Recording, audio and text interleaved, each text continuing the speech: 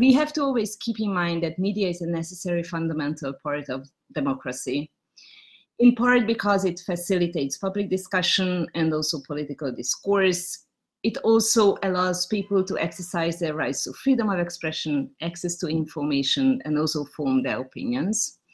And therefore, disproportionate limitation on these freedoms are regarded as a sign of rule of law backsliding, suppressing public criticism and limiting access to public information are clear indications when governments start limiting the freedom of the media.